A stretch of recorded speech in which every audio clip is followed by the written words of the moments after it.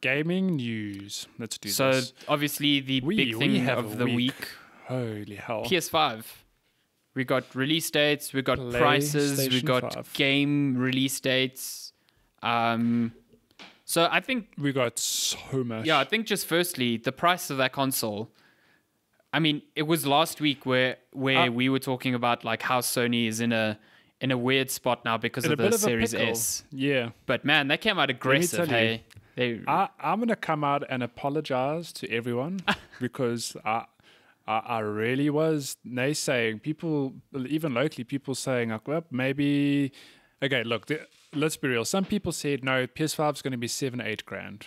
Like, get out of fuck here. off. It's not happening. That wasn't. There that were wasn't also gonna people happen. saying like, oh, the digital version will have to match the Series S in price. I'm like, that's never happening. Yeah, not a that wasn't chance. going to happen. But even people who said it'll be under 10 grand, that's when I was like, I don't think so. I mean, our predictions, we said 450 for the digital, and then like maybe 550 for. Or what did we say? I know. Yeah, we were did not different. predict what it was. Yeah, I think I said 500 and 550.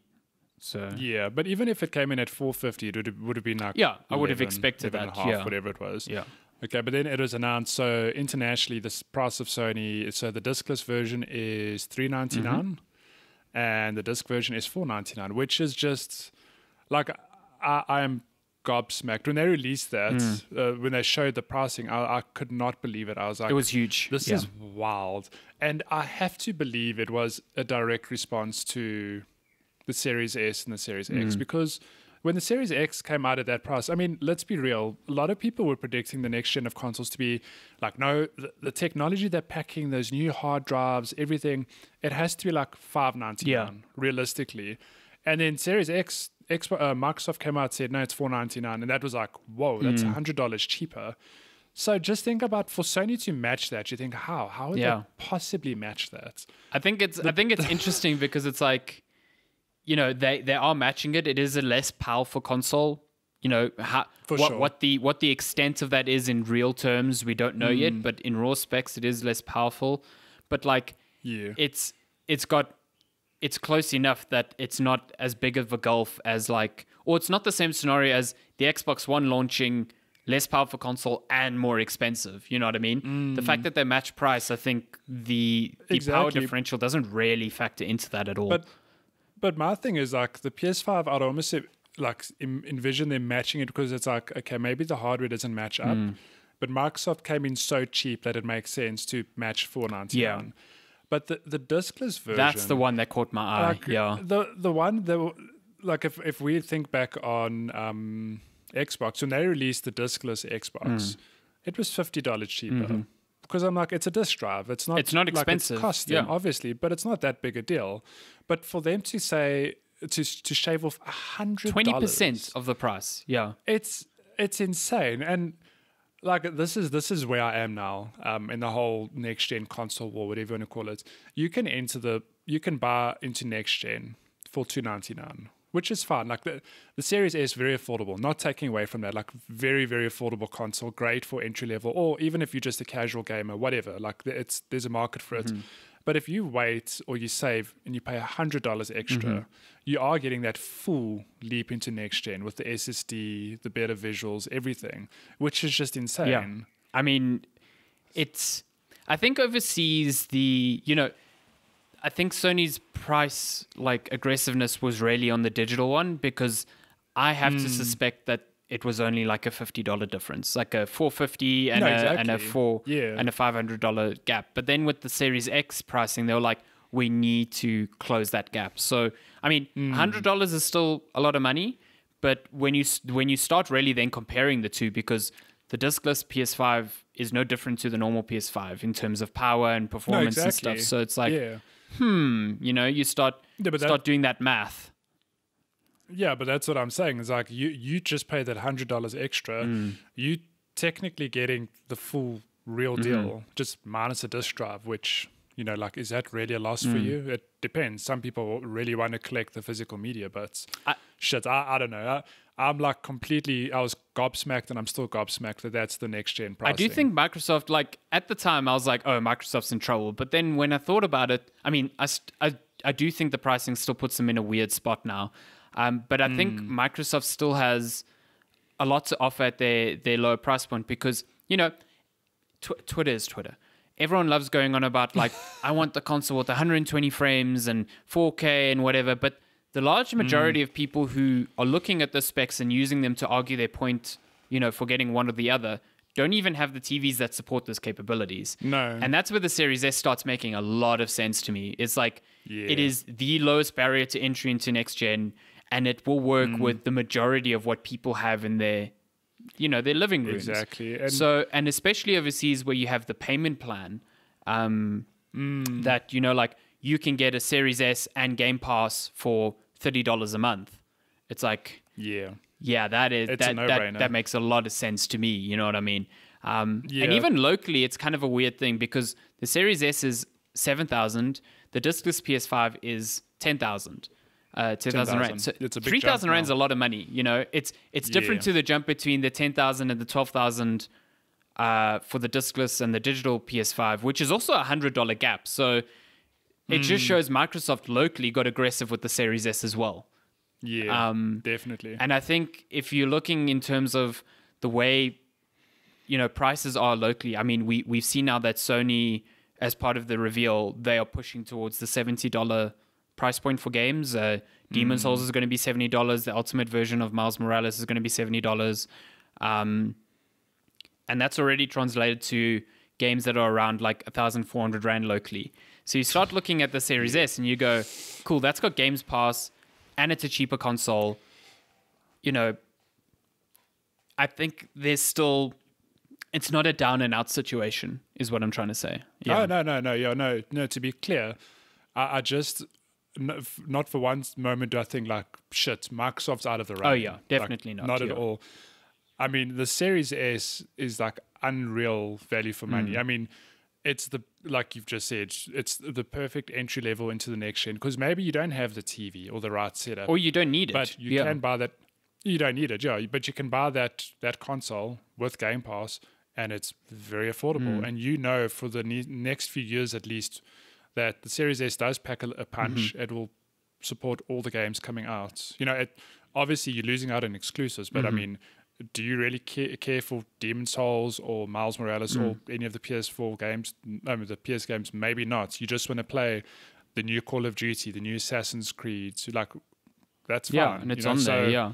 And I say this from the perspective of someone who I've pre-ordered a PS5 and I don't think I'll I don't think I'll pre-order. You fanboy, you shill. I don't think I'll pre-order an Xbox because, like, I know for a fact that I will get a Series S eventually or a Series X. I mean, but like, I looked at the launch lineup and there's nothing on the Series X at launch that I can't play on my PC or like absolutely need a Series X for. But again, I've got a PC that costs a lot more than any of these consoles, and that's not a common thing. So I understand my scenario is different to a lot of other people's, and a lot of other people are like, I've got one next-gen console and no PC, and I just want to upgrade to the next gen. What is the easiest way for me to do that?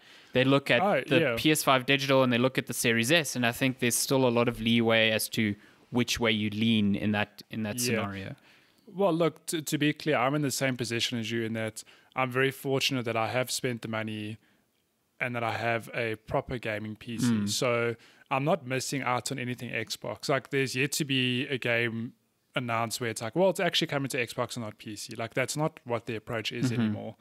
But it is a thing of, if I didn't have the PC, I would have been having a completely different conversation, because now that I have a PC, I know I'm going to go PlayStation 5. Like, there's no discussion. Yeah.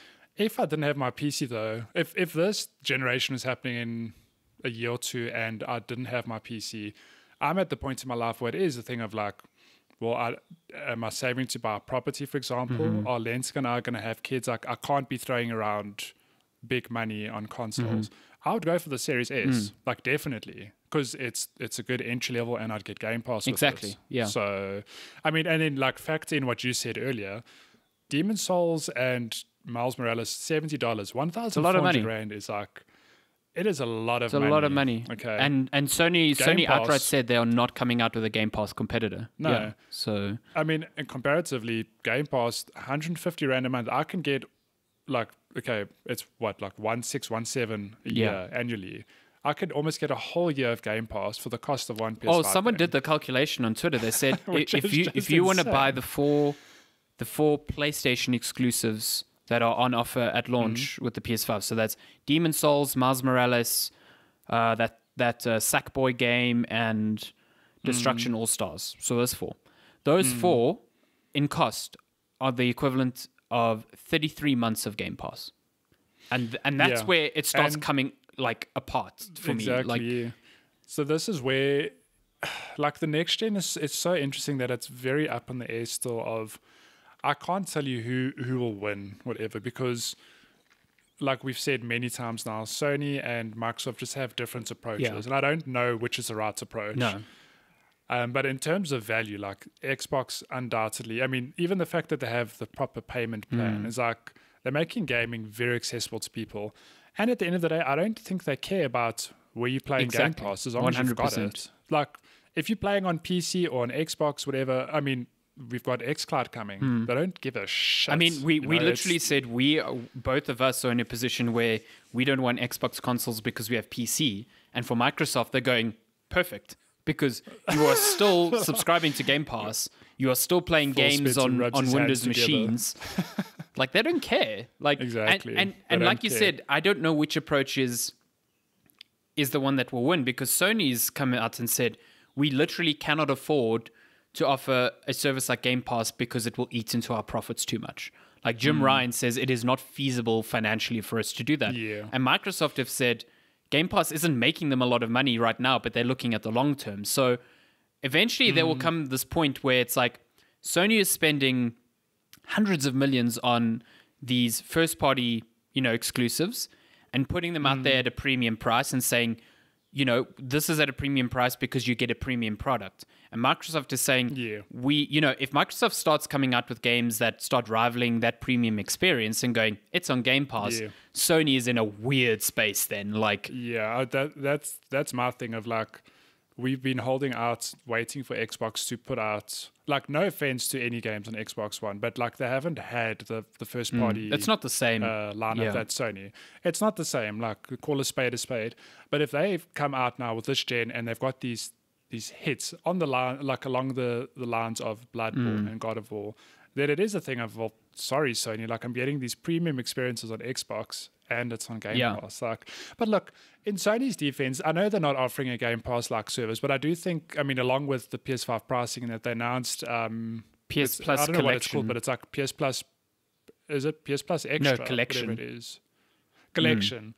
And you get, that might mean nothing to you or me because we've played most of these games, but if you've got a PS5 and you're a PS Plus subscriber, you've got access to like 20, I don't know what the number is, but it's like 15 or 20 PS4 games, really good games from PS4. And it's not just PS4 exclusives. Like, there's Mortal Kombat X there, there's Arkham Knight.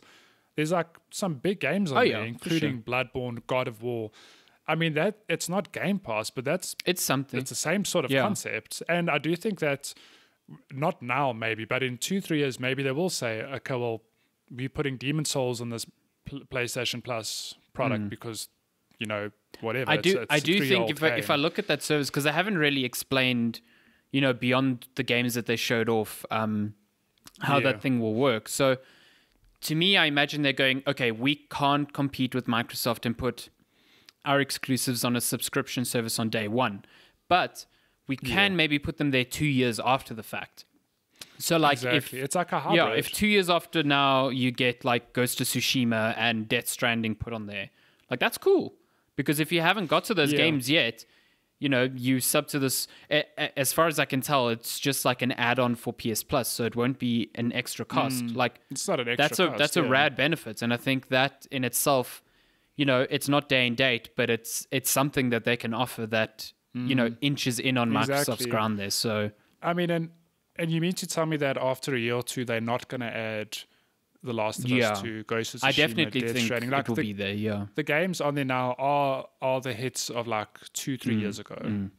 So I honestly see them adding that. And I do see them at some points adding PS5 games to that. Like, I think realistically they might have to, Yeah. to give them that little edge or whatever, and push people Yeah, onto I PS think Plus I just think to if they generate just more keep it to revenue. PS4 So, exclusives, that would be a waste of that service, and it'll dry up very quickly. So yeah, I imagine, I think the best case scenario for that service is like a 2-year lapse on, because right now they do that for PS Now. They put their exclusives on PlayStation Now, a few like a year or so after the fact, but PlayStation Now is not offered everywhere. So if this is a way to like bridge that gap, that's cool. You know what I mean? So let's. But see, this is what I don't understand is that Sony, I mean, Microsoft have Xbox Game Pass. PlayStation Now is a very similar service. Yeah, I'm not sure why they don't offer it in more countries, because of the fact that you can download the games. Like, but if they're saying like they can't sustain that sort of model, they technically have a model very similar to Game Pass. Maybe not as extensive, but I think they're just talking about. I mean, the big draw of Game Pass is day and date exclusives. Yeah, true. And I don't think, like we said last week, PlayStation is Sony's biggest earner. Xbox is not Microsoft, so they can afford to take a profits hit. But like, you imagine trying to have that discussion at Sony, being like, hey, we're going to take our most profitable exclusives and make them free on the subscription service on day one. Like, I totally agree with. I see where Jim Ryan's coming from. It's like financially they just can't. They literally cannot do that. So especially with the amount of money they're pouring into their exclusives. So you know what? It's two different philosophies, and I'm curious to see how they both, And this brings into question the conversation of, do you go discless? Or, as well. Yeah. Because as big as Sony are, like I was telling Lenska about it, because she was saying like, are you going digital or are you going disc? And I said, I don't know. Like, I want to save the money now, but it might be worth going disc purely because like I don't buy physical games hardly ever. But the reality is that as big as Sony are, they could fluff this generation, and they could not have a next gen console. I don't think it'll happen. Yeah, I don't think it'll happen. It's very unlikely. Yeah. But that is a conversation of like their digital services could dry up. They could not exist, and then you've got nothing to show for it. So I don't know. I pre-ordered a disc one purely because when I went to pre-order, the digital one was sold out, and I was like, well, sent from your Sony yacht. Yeah, I was like, well, fuck. I was gonna go for digital, but guess I'm getting that thick boy now. Thick boy. Yeah, the only thing I don't like about the disc one is that it's not symmetrical. Yeah, it bugs me so much. It's so. Also, I saw. I mean, now that all this information is out there, like we've got proper photos and dimensions of the PS5. That thing is so tall. It's massive. So even when you put it horizontally, it is just long. It's a long boy. Like. It's both of the next gen consoles, like the Series X and the PS5, are big chunky consoles, and I absolutely love it about them. Like. And then the Series S is this little boy. It really is tiny. It's so cute. But it's really nice. I love that the PS5 and the Series X are just like really, they like borderline big ITX PC builds right now, and like absolutely love it. I'd rather take that than the PS4 Pro situation where that thing is so fucking compact and it's so loud because it can't expel the heat. Like, I don't give me a PC tower that is quiet. I will take that any day. Any day. Yeah. I love the memes that have. Listen, we can thank Sony for the memes that have come out of this, of the loud PlayStation. I've seen memes where it's like about to play me before playing COD with the boys. They put the PlayStation on. It sounds like it's taking off, and then the person like fries an egg on the console. That game, when I boot up Avengers, so is. Good. I mean, the console is unreal. Yeah. It's really something. It's so bad. And I think it really started becoming an issue now late in this gen, but like it's a thing that Sony cannot repeat because it is so obnoxiously bad. Especially when the Xbox One X does not have that problem. So other quick PS5 news, since we spent like half an hour talking about that. It's a good conversation to have. They showed off. I mean, that conference was just like games. Demon Souls is coming out at launch. It is on PlayStation 5, exclusively on PS5. It looks really good. I'm super hyped for that. The other big thing that Sony buried, they didn't really say it during their conference, but like left it to be like dug up after the fact, is that a lot of their exclusives are now cross-gen, which is super weird considering their comments earlier this year where they were like, we believe in generations. You know what I mean? So definitely looked like Sony was getting cheap PR points against Microsoft, who were pushing cross-gen heavily, when in fact all of their Yeah. games are going to be cross-gen as well. But how cheeky though, because like after the fact, I was shocked because I go to Insomniac's Twitter. It's like, oh hey, Miles Morales coming to PS4 too, and I was like, but they marketed it as like an exclusive launch title. And the one that really shocked me, like Miles Morales, I can kind of expect because it's like built in the same sort of engine, whatever. But then when they came out to set Horizon Forbidden West, also PS4, that was the big one for me. What? Like, how? Because like, I could expect it for the games that I could expect it gen. for the games that were like exclusive at launch. Yeah. But like Forbidden West is a 2021 game. So I thought by then they would have like made the cut. Like I understand it from a business perspective, and again, I think it's still a good thing because like it gives people who don't have the money to upgrade, within the first year, the chance to still play these games. So from a consumer perspective, it's great. I just hate how Sony used it as a counter marketing point against Microsoft and basically fed this fire of like cross-gen is holding current gen back when they are, they didn't flip the switch like recently. They knew from the get-go that this was going to be the case. So I just, from that perspective, I think it's like really slimy from Sony's perspective. Well, look, it's those two games alone that I'm aware of. It's also, I think right now the only confirmed PS5 exclusive is Demon Souls.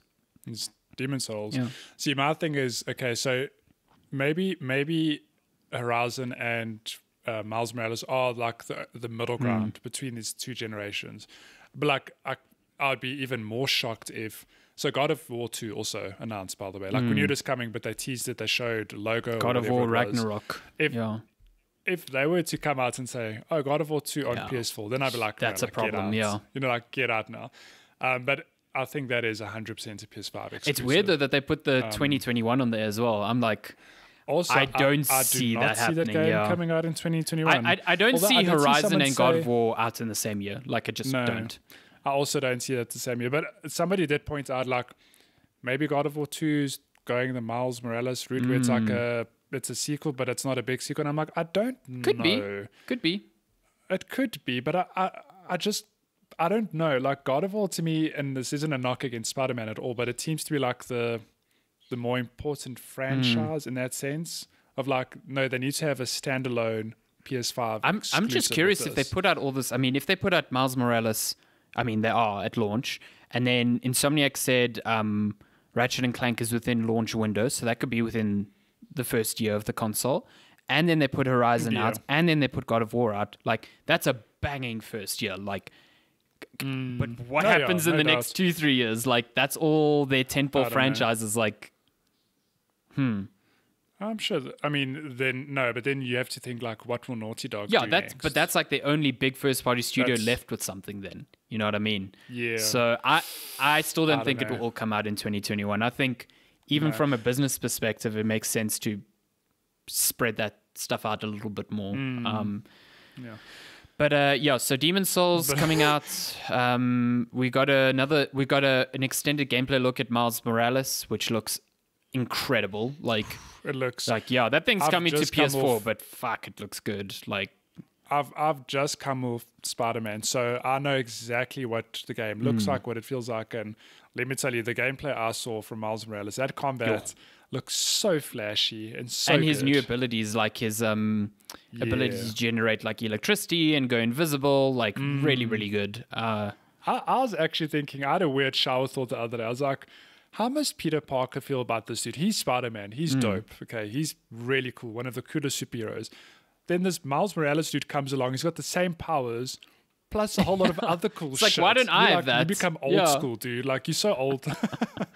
I don't know. I'm super keen for that game. They also announced that the Ultimate Edition will have a remaster of Spider-Man, the original Spider-Man from PS4, which will include things like ray tracing and new assets and stuff. And this is where it gets a bit confusing. Spider-Man PS4, obviously you can play it on PS5 and get backwards compatible, but Sony is not explicitly saying whether you can just upgrade your copy to, the remastered version without buying the $70 version of Miles Morales, which immediately is exactly the situation with Control, which we all know people shat on Control for that. And, you know, the situation around Spider-Man seems identical, and there's not much kerfuffle being made about it, and I think it's kind of bad. Like, I don't know. Yeah. I don't know. Like, I get that it's extra work, I don't know, it's man. extra assets, extra ray tracing, you know, all that, but there's this precedent set, again, by Microsoft that is like, yeah, this is all free. So the mind share is like, this should be free. So, yeah, I'm curious to see how that shakes out, because that could be strange. Yeah. Thankfully, locally, the difference between the two, I mean, getting Miles Morales alone overseas is $50 and the Ultimate Edition is $70. But locally, the price difference is only $100. So to me, that's a no-brainer. Okay. Just get the Ultimate Edition. Like, yeah.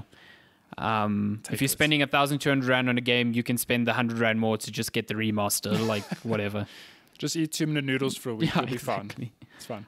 We got to look at Final Fantasy 16, which will be a timed console exclusive on PS5 and also come to PC. Similar to how Final Fantasy 7 Remake is doing it. I don't know. I'm not huge into the high fantasy Final Fantasies. What did you think of that trailer? It didn't really stir much in me, but it's not my type of Final Fantasy. So no, but look, even as a big Final Fantasy fan, their trailers, they're really good trailers. I don't know what it is. No, look, visually the trailers are good, but in terms of tone and like trying to tell you what the game's about, they are awful. All I see, it's like very, I don't know, like I can't even explain. But there's something about the game. So again, as a big Final Fantasy fan, even I'm like, I don't know if I like what I saw. Like I'm excited for Final Fantasy 16, don't get me wrong.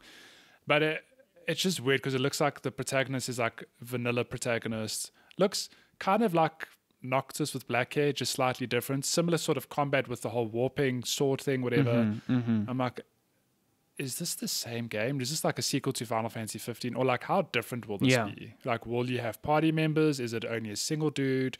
Is it turn-based? Is it time/turn-based like Final Fantasy 7 Remake? Like, there's a lot to be answered, but I must admit, the trailer didn't really get me excited. Yeah. But hype for a Final Fantasy 16 nonetheless, because I love the series, man. I think Sony during the event also, they did what Microsoft has been doing for a while now, and just like making a complete mess of what exclusivity means. You know, Microsoft has been at the butt of this joke for ages, and rightly so. But man, Sony really fucking like made it even worse, because it was like Final Fantasy 16 got announced, and in big bold letters it's like PlayStation console exclusive, and this tiny little text at the bottom is like PC coming as well. And then later on, it turns out that it will come to other consoles as well. It's just a year of exclusivity. You know what I mean? I think my camera just died. No, it never. No, it came back. It did die for a second. And the same happened with Demon Souls. The trailer for Demon Souls came out talking about a PC collection, then got taken down because apparently that was incorrect. It was a mistake. Yeah. I don't know.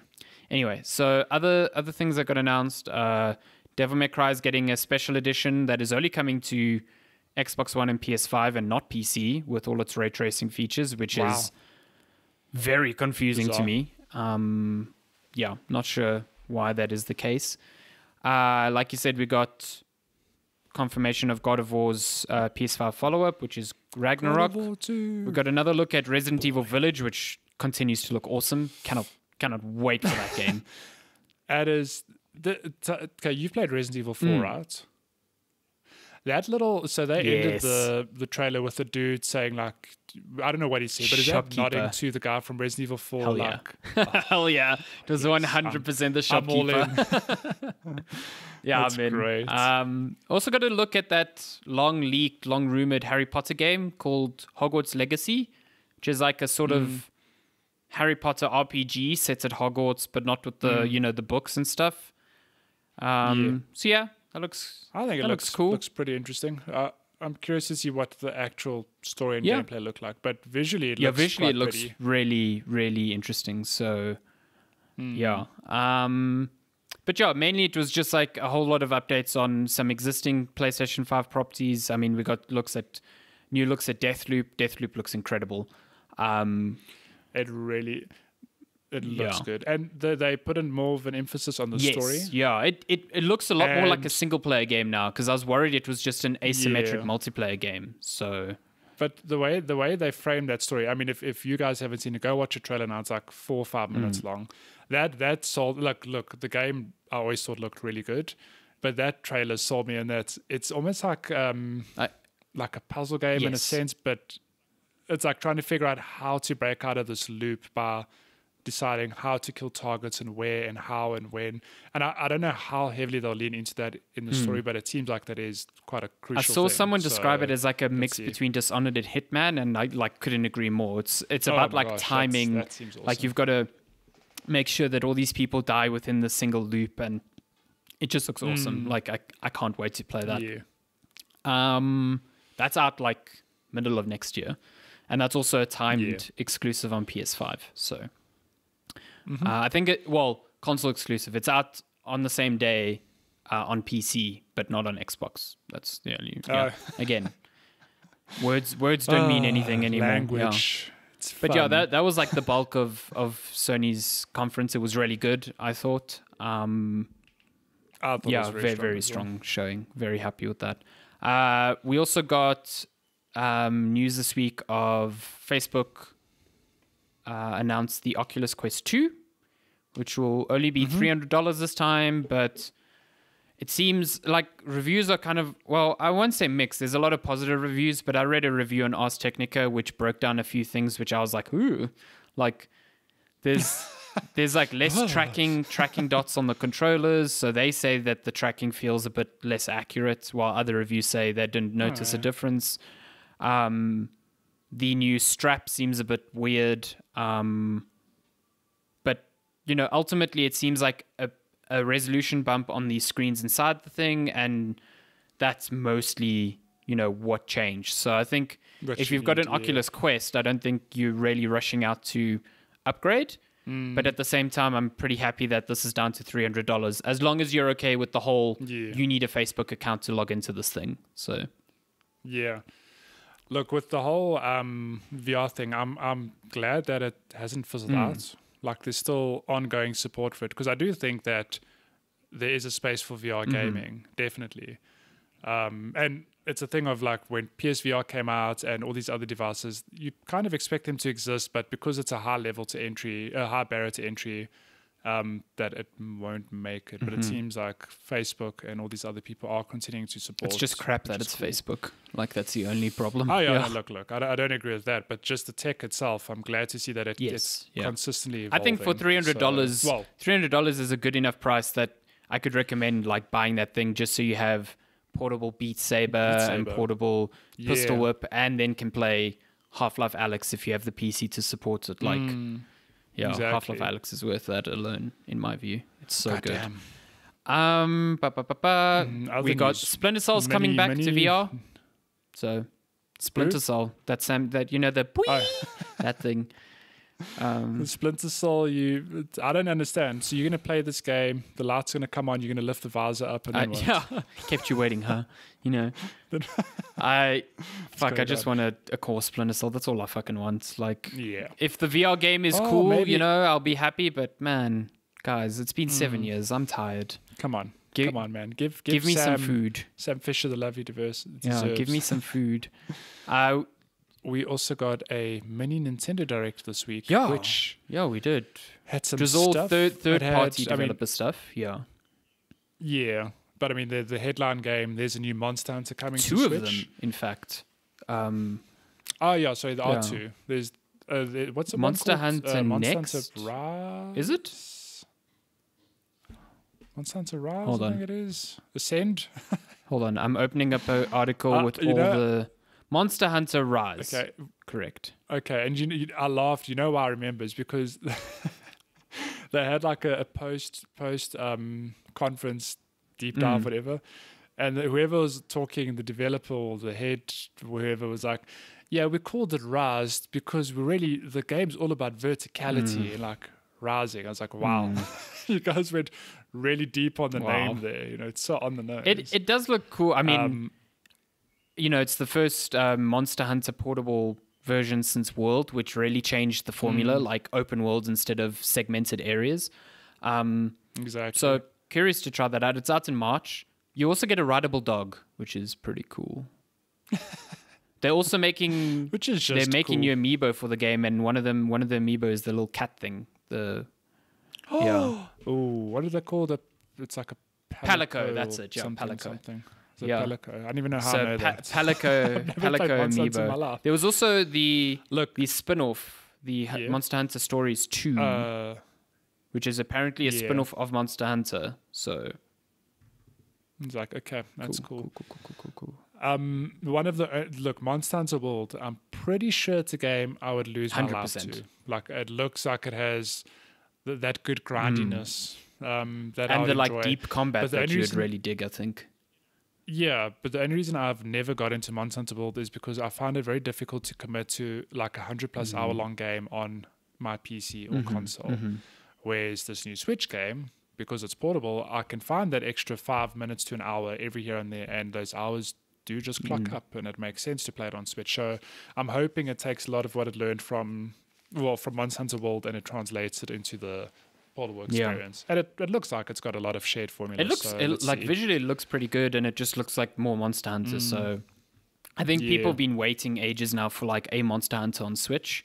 That isn't just because I think there was one a while back that was just a port of a 3DS one, which, you know, good, but it's still not like give us the next gen Monster Hunter on Switch, and hopefully Rise will be that. So that's cool. Other games announced during the thing. So Ori and the Will of the Wisps is out now on Switch. It got announced and launched on the same day, which is cool because the first one was on Switch. So, you know, if you never had an Xbox or a PC and you really wanted to play the sequel, now you can. You know what I mean? And that's weird because when Ori and the Blind Forest came to Switch, I can't word for word remember, but there was no indication that Will of the Wisp was going to I also recall Microsoft Switch saying at the time, it's like, this is the last Xbox game on Switch for a while. And it's like, exactly. Okay. And then Will of the Wisps was announced. Yeah. Well, that didn't take too long. Yeah, exactly. I'm kind of shocked that it came to Switch though, because while I don't think games like that are like graphically draining, like Crysis, for example, or any other game, the jump from Blind Forest to Will of the Wisps is actually pretty significant. Like the animations are a lot smoother and stuff. So I don't know how it translates to Switch, but apparently the team have spent a lot of time optimizing it for Switch. That's really good because I remember it didn't run perfectly on Xbox One X even when it launched. So yeah, even I played it on PC when it launched, and I had some like hiccups here and there. But if you've not played Will of the Wisp, let me tell you, it is well worth playing. That came out this year as well, which is crazy. Wild. It's just that's another one I need to get to. So, it's so good. Also announced there was obviously Supergiant's Hades, which launched on the same day as well. Haven't you been? Yeah, playing no, that? a little bit. Yeah. Cool, man. As well as a survival game that's been in dev for a while called The Long Dark, also launched on Switch. Fitness Boxing 2 is coming to Switch on December 4th, sort of like Wii U Fit Boxing, you know what I mean? Then we got some quick cuts on other smaller games like the 3D platformer from the Sonic maker, Balan Wonderworld, is coming to Switch on March 26th, along with updates on Disgaea 6 and Disgaea 5. And that's about it. Like, that's mostly what was there. And that is it. Mostly it's. Let me just see some other news, some quick cut news here, because we spoken for a long time. Kenner Bridge of Spirits delayed. Yeah, it's not coming out on PS5 at launch. It's coming early 2021, which is fine. That game looks so cool. I'm really stoked for that game. Pixar. Ghost Runner, this like cyberpunk, like Mirror's Edge-esque game. It's that one where it's like a first-person parkour thing, but you've got a samurai sword in a cyberpunk world. I don't know if you've seen it. That's out. That's out at the end of October, so that's pretty cool. Very keen to see that. Fall Guys got an update which remixed some of the levels, like added what they called Big Yeetus, which is ridiculous. Have you played that? I know I didn't talk about it, but I've been on and off playing Fall Guys for the last few weeks since it launched. I always play after every stream, like half an hour to an hour. that there was a severe problem with hackers in that game. Yes, on PC. Every second or third game there was a hacker, and it was very frustrating because you just quit. You're not going to win the game. But part of this update, they released their first version of like an anti-cheat system, whatever, and touch wood, to date I've not seen a hacker. That's awesome. That's fantastic. But those remix levels, let me tell you, they really, really refresh the experience, because now you've got the same levels, but they've obviously got some different nuances, or they've had some alterations, modifiers, whatever you want to call it, and it just keeps you on your toes. The game's always been fun, I found, but it's even more fun. Have you been yeeted by big yeeters yet? Big yeeters is a good time. Let me tell you, if you time it right, you can get yeeted to the finish line. Oh, really? Ooh. In the some strategy. instances, yeah. It's a thing of like, if you far back, you're not going to make it. It makes sense to try and get hit by the hammer. Yeah, I mean, you're not going to win by conventional means, so might as well just risk it all. No, you might as well just try it, yeah. So that's a good update. And I think Season 2 is like a week or two away. Soonish. With the whole medieval vibe to it as well. That's cool. Yeah, and some new levels. That's pretty much it. There was a report that there was a report that Bungie apparently tried to get Microsoft to buy them, and Microsoft refused because the price is too high. And then Bungie refuted the claim, but refuted it with wording that suggested like parts of the story were incorrect, not necessarily that there weren't talks for an acquisition. You know what I mean? Nvidia purchased ARM, which is, I mean, this is getting real into the weeds, but ARM is like your phones run on ARM processors, and Microsoft has tried numerous times to like create Windows for ARM so that it's not running on Intel or AMD, because like ARM for portable devices is just really power efficient, really good, but it runs a whole different way in comparison to like how AMD and Intel CPUs work. Like the instruction set is completely different, so apps just can't natively work on ARM processors. But this is a big deal mainly because Apple has said that their next MacBooks are not going to be powered by Intel. They are moving to ARM and making their own processors with ARM technology. And it's really funny because Apple and NVIDIA hate each other. So essentially now Apple's MacBooks are running off an NVIDIA product, which is very funny to me. Oh my gosh. But NVIDIA paid $40 billion for this company. I mean, that's just some small That's a lot of money, but ARM is like, to me, you know, a lot of people see it as the future. Microsoft released a Surface last year running on ARM, which wasn't fantastic, but it's like they keep chipping away at it, and someday it's going to get, you know, it's going to hit. Apple, meanwhile, unveiled a new processor called Leg. Get out of here. Get out of here. But yeah, that's cool. So maybe with this, NVIDIA will be able to make like very powerful ARM processors with graphics capabilities that could power the new Switch. Hey, you know, something like that with much better battery life. So we'll see. 4K Switch next year. Let's go. NVIDIA boss said that ARM will stay neutral and will remain headquartered in Cambridge, where a new AI research center will be built, growing the company's UK employment in the process. So it doesn't seem like they're going to merge the two yet, but it would be dumb not to think that NVIDIA will try and make some ARM graphics computing chip of some kind. So, yeah, that's news.